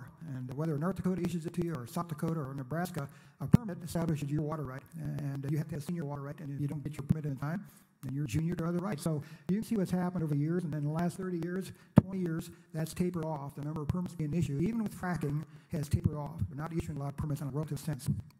Who's the big winners and who's the big losers? There's a book written by a guy named Thornton, and I think his name is John Thornton. I bet you would know him, Clay. He's from Montana. John Thornton wrote a book called River of Promise, River of Peril, and he talks about who's the big winner on fixed loan. Well, you know who I think the big winner is and the big loser, and he says the biggest winner was Nebraska. Nebraska didn't give up any land. They got a low lift out of the river for irrigation, and they have big irrigation projects. And they got good domestic demand, you know, Omaha, Council Bluffs, Lincoln. They've got a good population that uses that water. They're the biggest winner on the Fixed Loan Act. And Minnesota, which Minnesota is not really a Missouri River state, although it does, you know, there's a little bit of drainage in Minnesota. We don't usually think about Minnesota as being a Missouri River basin state, but they kind of are. They've got a little corner down there. They're a winner. Why is Minnesota a winner? They take all our power. Iowa takes our power, and they, of course, have water, irrigation, and Missouri and Kansas. They're the winners. Who's the losers? Colorado got nothing out of the deal. Wyoming, they got nothing out of the deal. They didn't give up much, but they didn't get anything either. And, of course, the biggest losers, Montana, North Dakota, South Dakota, gave up the land, received a bunch of promises, and did not receive what they were promised. So now let me go to the last part of my presentation. Every year the Corps of Engineers, the Corps, by the way, has the congressional authority to manage the river. The Bureau, they get the authority to allocate water for irrigation projects and larger projects, but the Corps manages the river. And so if you want to build on a river and you want access to it, you don't need a permit to take the water from the Corps. You don't need a Corps permit to take the water out of the river, but you certainly need a water permit to cross their land to get to it. You know, they have a buffer of land in there. And you need a permit if you're going to build an intake structure to take the water. Like the actual taking the water, the allocation of water is with the state of North Dakota. So each year, twice a year, the Corps puts on an annual operating plan, and this year was, every year, it's in Bismarck. It just happened to be in November this year. Mike Gunsch, our fellow who introduced us, he attended it and took notes and shared all his notes with us. Here's what the Corps is saying, and maybe Dr. Richardson talked about this. I didn't catch all his presentation, but he's our weather guy, right? You know, North Dakota's been for what's called an El Nino. As last time we had an El Nino. El Nino, by the way, means that we're going to have a warmer winter and a drier winter. Not only winter, but summer. The year is going to be warmer and drier. The last time we had an El Nino, and you look at my little table on the right, December and January, it shows you the temperatures and it shows you the entire season snow. Well, in 2015 and 2016, we were almost 8 degrees warmer on average. That's pretty significant. And the average snowfall for the area was 24 inches. Remember, last year we had almost 100 inches. So this year we're in El Nino. So maybe this year 24 inches. Maybe this year 8 degrees warmer. That's what NOAA, National Oceanographic Atmospheric, I don't know, quote, I guess that's what it stands for. The weather people say it's going to be an El Nino. And that's through the whole Midwest, by the way. So Garrison Dam, what else do we put into it? Well, here's what else the Corps says. The Corps says that, you know, the average flow past Bismarck is about 20,000. They're going to maintain that flow past Bismarck into the fall, and we're into the fall now. But when we get in early winter, they're going to drop that flow from about 22,000 to 17,000. You see my first two bullets. So they're going to release less water to Garrison this year, which means they're going to raise the lake level in Garrison. They're going to try to raise the lake level, but even at that reduced from 22 to 17, I guess on this slope there, the lake levels are anticipated to fall about 3 to 4 feet. That, of course, opens up flood storage for the coming spring. So they have good flood storage. Now you can't predict a 2011 type of event, right? That's kind of a one or whatever. You can't plan for that, but to the extent that they can plan, they'll be ready for any type of spring flooding. You can't predict for catastrophic rainfall events, so that's not in the model.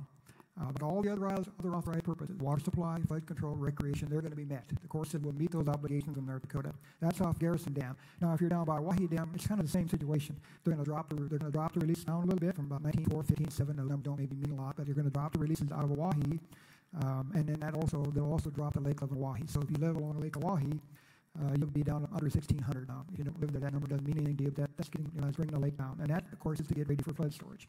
Again, they say they're going to meet all the authorized purposes. Now, those authorized purposes apply to South Dakota, right, for the most part.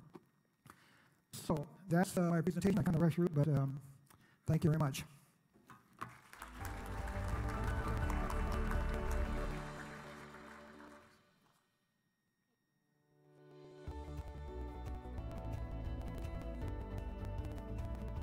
Thank you both for your presentations today. It was a lot of good information and a lot to digest.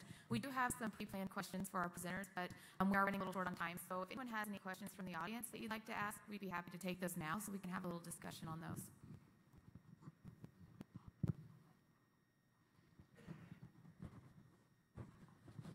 Yes, I have a couple questions and for both gentlemen. Would you briefly explain the O'Mahony-Milliken Amendment to the Flood Control Act of 1944? Yeah, so Wade, you've asked about what's called the O'Mahony-Milliken Amendment.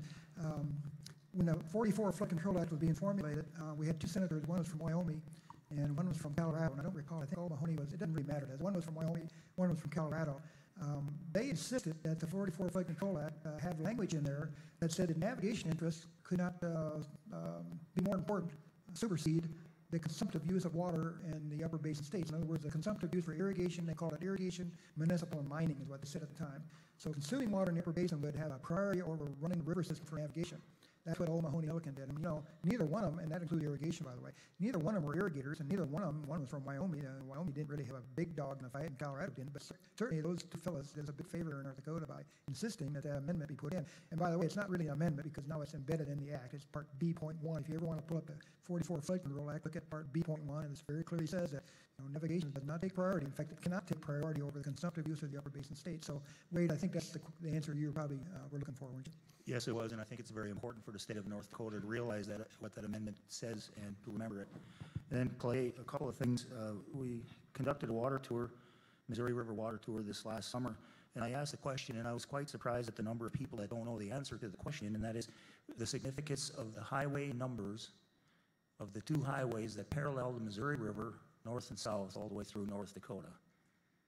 So 1804 is the road on the right side of their ascent of the river. They left St. Louis on May 14th, 1804, stopped in the Mandan villages for 5 months, and then returned to the travels in 1805. And then 1806 is on the down side of the river coming back. They got back to North Dakota on August 3rd, 1806, and they left the state forever on August 20th. So 1804, 1806 mark, and they usually have those heart signs adjacent to them, but they mark the up journey in 1804 and down journey in 1806. And then the other thing I was going to ask you is, prior to the steamboats, you know, there was and prior to the fur traders, the Native Americans, from what I read, used the Missouri River quite extensively for trade as well. And it seems to me I read somewhere that the flint in the Knife River Indian villages near Stanton was a highly sought-after trade item. And if I remember right, didn't they even find remnants of Knife River flint in the lower Mississippi Valley? Yes, so the Knife River flint quarries that are near Stanton, Hazen, Stanton, Washburn, in that zone, the Knife River is named because of the flints that were made available there. So one of the greatest flint resources in North America was right here in the heart of North Dakota, and that's why the knife got that name. And so those flints, you've probably seen them being manufactured at Fort Mandan or elsewhere. Those flints are world-class, and they traveled all over. The Mandan Hidatsa villages were the centerpiece of an international trade network that extended all the way to the Yukon and Florida, and from New Hampshire to California. Extraordinary, and this is the best flint source in the world, in North America, right outside of Stanton. Thank you. I see a question in the back. Thank you. Clay, you mentioned Senator Conrad's compensation to the Indian tribes in North Dakota, both Standing Rock and three affiliated. Can you provide us a little bit of detail on that, what that bill did? Again, if anyone wants, I have this handout with some book, but Coyote Warrior has an extensive account of that. So what happened was that Senator Conrad and others, Byron Dorgan too, got involved in this, and they were able to work out a compensation package that was initially around $175 million. So too little, too late, but very substantial financial compensation. The MHA were, of course, glad for that. They were part of this, the Cross family, Ray Cross and Marilyn Hudson. That family is a very prominent MHA family, and they were heavily involved in the litigation and the public relations campaign to get our delegation to side with a kind of ex post facto compensation package, and those funds were invested in infrastructure on the reservation. The MHA are reasonably satisfied with that, but they also have interest in timber that promises not kept, grazing lands, especially in drier years, promises not kept, and so on. So it's an ongoing struggle, but it's true that this was 30 years ago now that Ken Conrad was able to shoulder that through the United States Congress. But the book to read, again, is Senator Elder's The Coyote Warrior. I want to thank you all today for coming to our presentation. We are out of time. I'd like to encourage you all to check out the Missouri River Joint Water Board EAE initiative. It focuses on how we can work together to preserve our river and our rights to the river, and how we can work together to put our river to beneficial use and protect it from upstream and downstream states and countries, such as Canada, who are trying to claim a stake in the river that might take away our rights to that water. So thank you all today. I'm sure these two presenters will be around if you have any more questions. Thank you.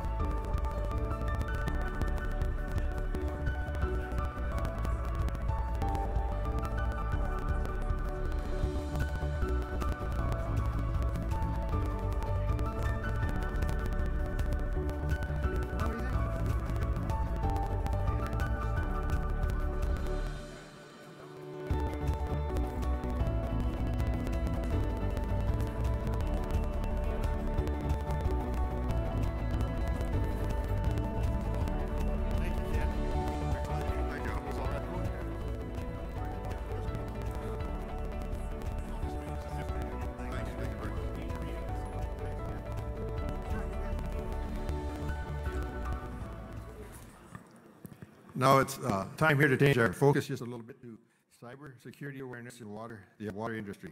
And here to expound on this topic is Matt Odermann. Matt is a cybersecurity instructor for several industry certifications in data processing, networking, cybersecurity. He serves as president of North Dakota Rural Water Association, board member for All Season Rural Water Use District, and is chairman of the Commission for County Counter. Matt.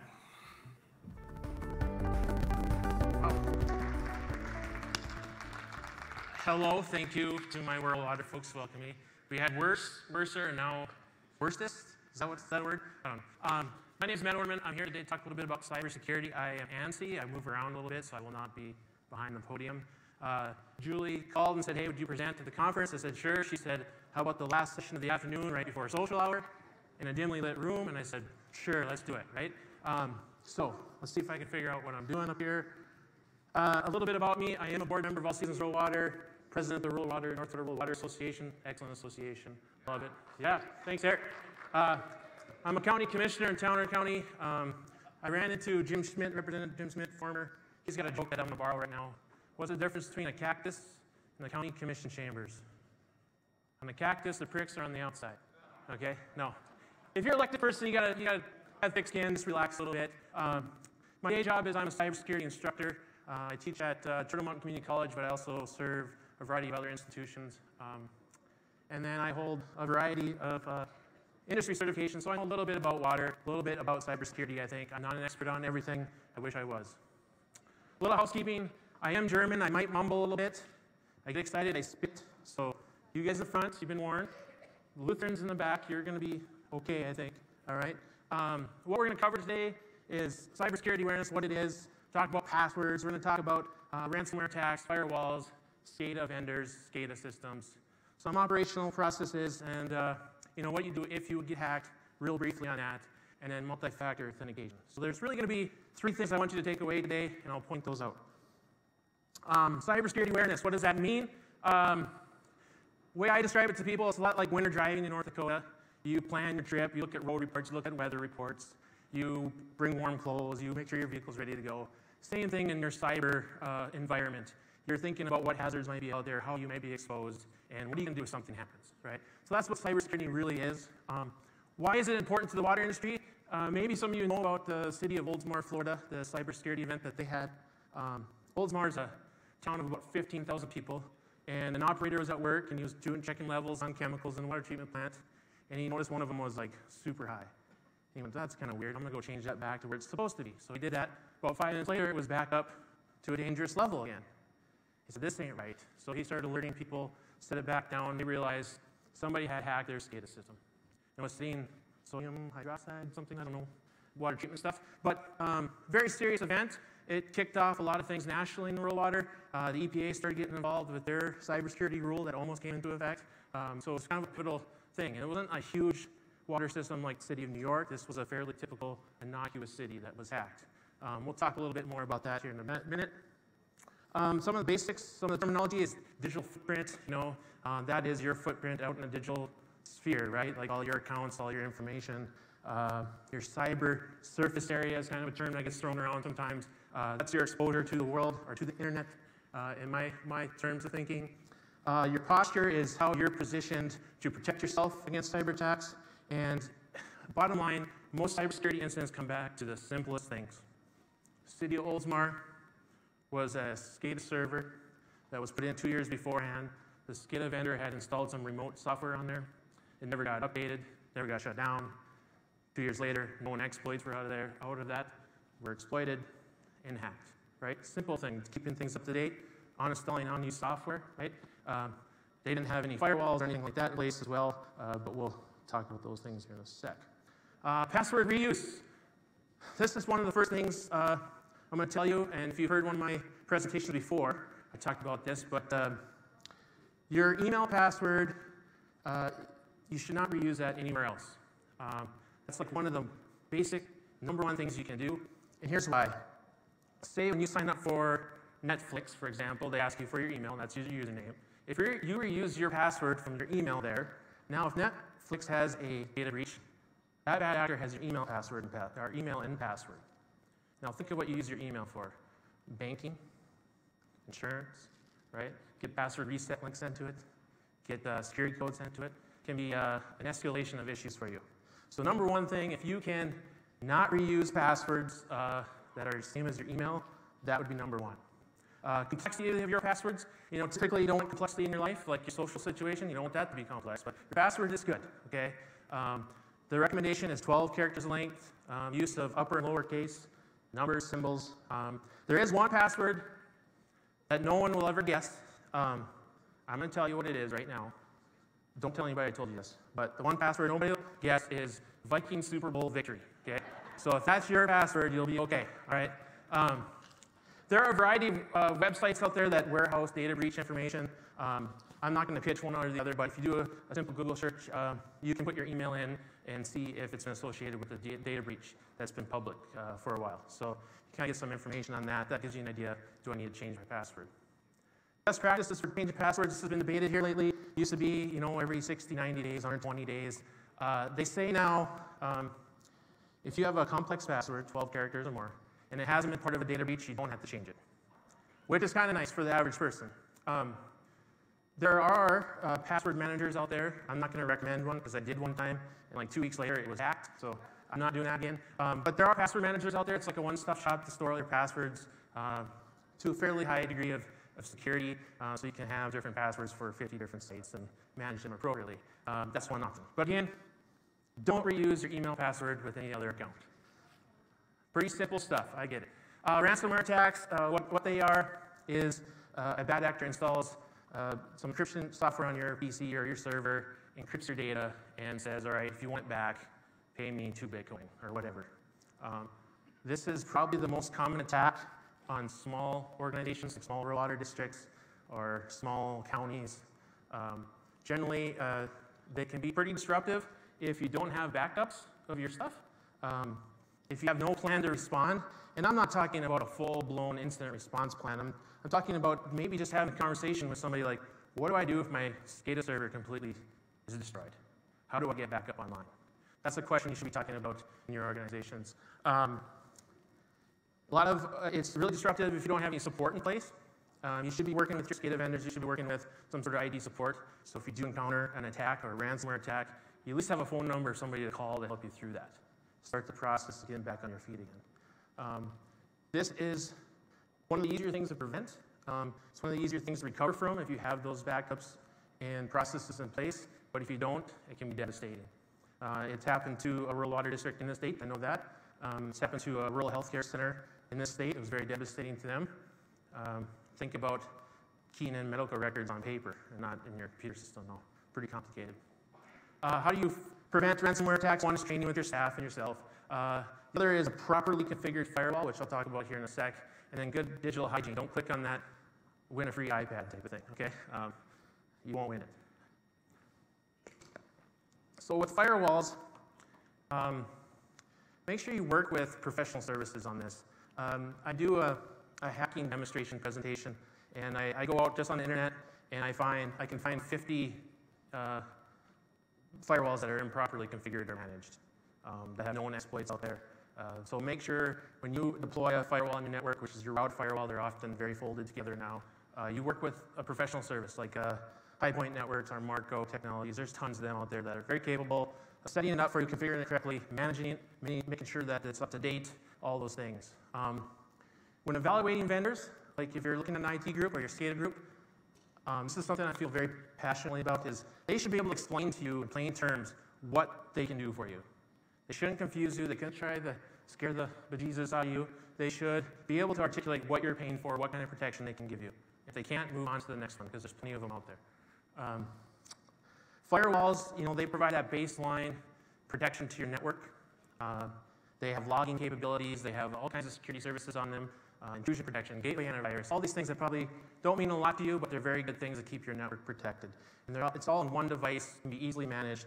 And then also that VPN connection, so you can remote in. I know there's some water managers here that are already checking their water levels on their phone right now. Probably very. Yep, okay, good. So firewall properly configured is number 2, okay? There will be a review. I am an instructor. I have to do a review at the end. SCADA, I was just looking at one of the vendors out there looking through their management system for irrigation. I didn't see one thing on security in it. being a paranoid cybersecurity guy, I would never go with that platform. But if your SCADA or ICS vendor has no plan for cyber defense in their system, that's not good, okay? It should be top of mind. They should be able to articulate and explain to you what they're doing to keep their system safe. And again, they should be able to do that in a way that you can understand it. And they shouldn't try to scare you into spending money, okay? I'm not a fan of that as well. Keep in mind that it's not just one small part. Your ICS is a part of your security posture. It's your financial software. A lot of times they interact with each other, they interface. So if you had an exploit in your financial software that affected your ICS, they're just going to blame each other, right? So you need to make sure you're taking it as a whole, working with all your vendors on your cybersecurity. I threw one little bullet point in here on risk transference. This is for managers and board members out here. When you're evaluating your budget and policies, you know you have to accept a certain amount of risk in cyber. You know that your manager is never going to give up that remote connection to their SCADA equipment. You know that our customers are probably not going to give up paying their bill online. So you're going to have some exposure, you're going to have to accept some risk, and at that point, you want to engage your insurance company and have some coverage on that. It's not terribly expensive. They do set up some compliance things for you, but most of you are probably already following that. So something to think about at your board meetings, make sure you're covered. Operational processes, this is another issue with City of Oldsmar. They use a shared username and password for everybody that logged into the system, okay? I'm sure there's water systems out there that do the same thing right now. But it should be role-based, right? Like your standard operator should only have access to certain privileges. The manager might have access to more, so on and so forth. The nice thing about that is for auditing. So say David, made a change in a pump or something. It would log in there saying Dave made the change to reservoir 8, pump 2. I don't know. However you guys talk as water operators. But then also, if you can get this in your systems, this isn't always available, is privilege escalation within your programs, especially SCADA. For example, everyone logs in initially as a user, basic user. They can read and see data, but if they're going to make a change to a chemical level, they have to escalate with a different credential.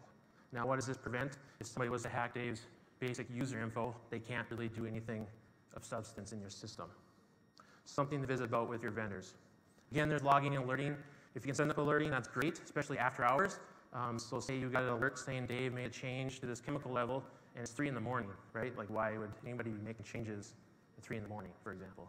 So logging, alerting, also very easy things that your IT support can implement for you. And then you should have policies and procedures in place. Everybody loves those two words, right? Policies and procedures. But a lot of organizations don't have a policy for when an employee leaves the organization, who's responsible for shutting down all the credentials and their access. So very simple, mechanical thing that you guys have to take care of. Okay, so you were hacked. First thing you do, hit the panic button, okay? Pull your hair if you have some. Sorry, Dave. No, I'm kidding. Hopefully you have some sort of delineated response plan if you do have an incident. Again, that doesn't have to be a formal plan. That can be a list of numbers and resources that you have available to you to call to get some assistance. That's the big thing. I bet if some of you said, who do I call if my server goes down? Is it my ICS guy? Is it my IT support group? You should know who you're going to call. Now, when do you inform law enforcement of a cybersecurity incident? This is a question I had last time. And for sure, if it's a public safety event, like City of Oldsmar, that definitely was reported to law enforcement. Anytime the health or safety of people is at stake, definitely reported to law enforcement. North Dakota is very, very robust in their cybersecurity program with North Dakota ITD, and then also with the North Dakota State and Local Intelligence Center, or North Dakota SLIC. Now, you can only imagine the type of people that sit down in a dungeon and research cybersecurity incidents, but they're professionals from all over the state.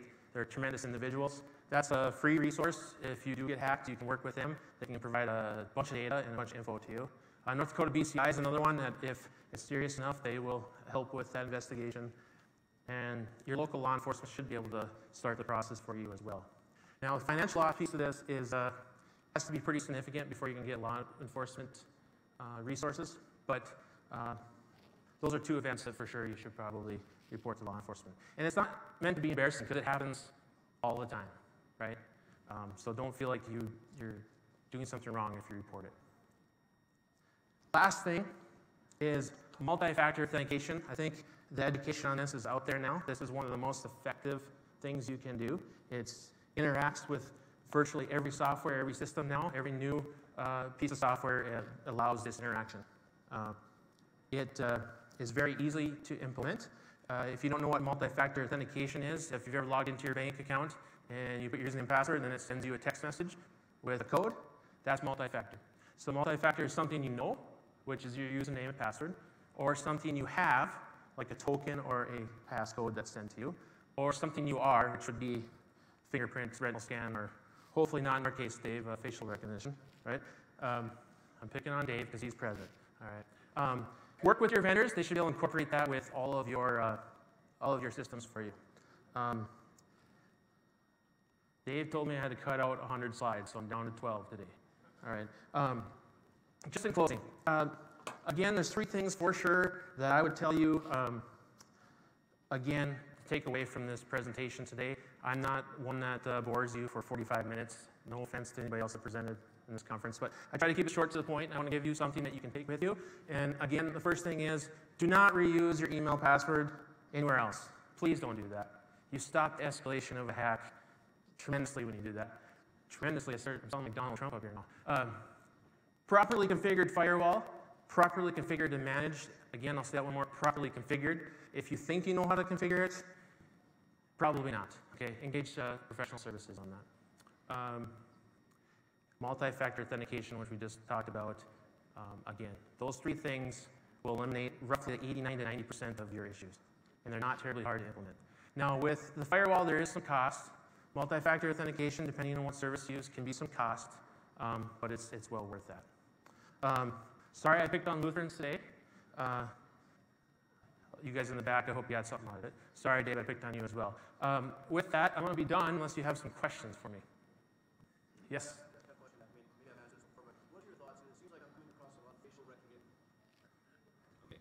Just a question. I'm not sure if I posed this to you in the past, but what's your thoughts? Because it seems like when I go online, there's always doing something where it kind of sends a signal, like a facial recognition thing. But is that part of that multi-factor or whatever authentication? Yeah. Multi-factor authentication? Is that what that is? Yeah. Okay. Do you think that's a fairly solid safeguard for cybersecurity, or?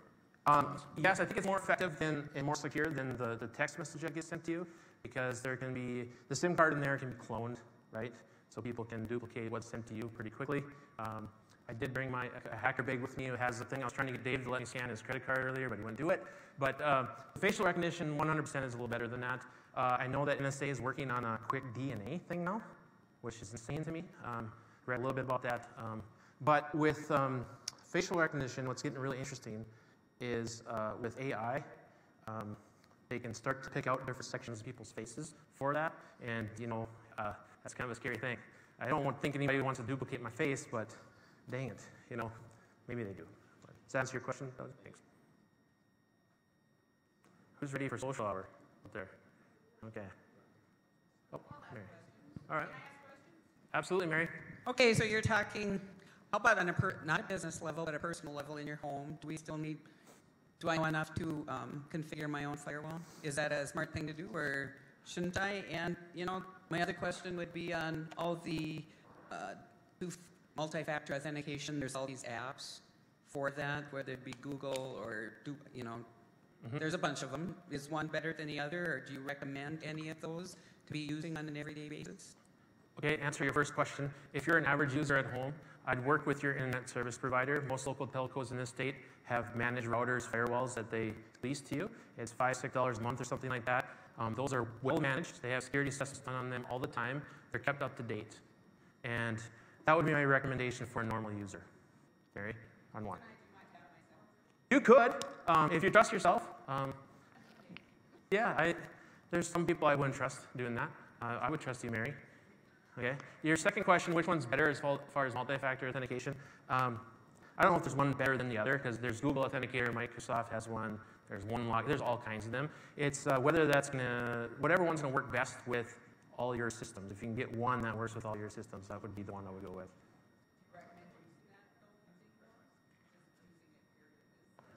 Multi-factor authentication? Absolutely. I would have that be a requirement to sign into your email, to your SCADA system, to your VPN, all those things for sure, I got a question. Why are we seeing a lot more of these "I am not a robot" on websites nowadays, and then you have to go through and pick out the fire hydrant or the motorcycle or whatever? Sure.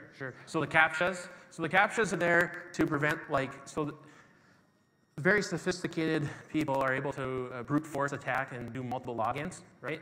And so that can be a computer system running these logins against the system and trying a bunch of different password combinations. So they want to make sure that you're human, and humans can read and look and pick out. I always screw it up, and I also like the one that you can't read, too. I don't get that, but yeah, that's what that's for. Good questions. Well, I didn't get up here long enough to wear a hole in the stage today, but if not, thank you, and hopefully you got something out of it today.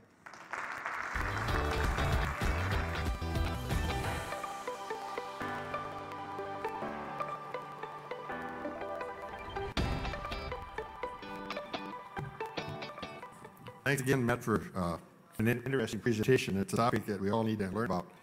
There's some announcements I need to make before we close for this afternoon.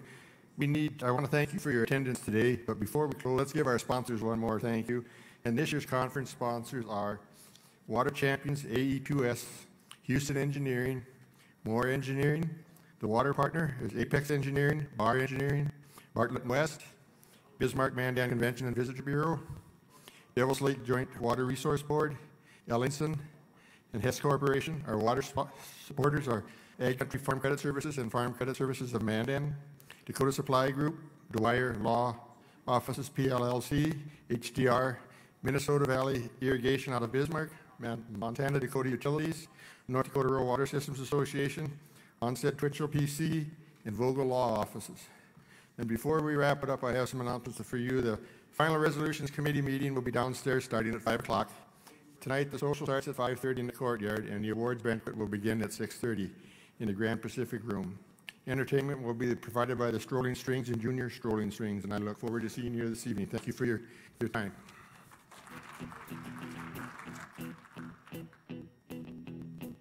When I wake up, well, I know I'm gonna be the man who wakes up next to you. When I go out, yeah, I know I'm gonna be the man who goes along with you.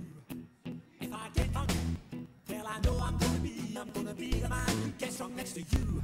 And if I haver, yeah, I know I'm gonna be the man who's havering to you.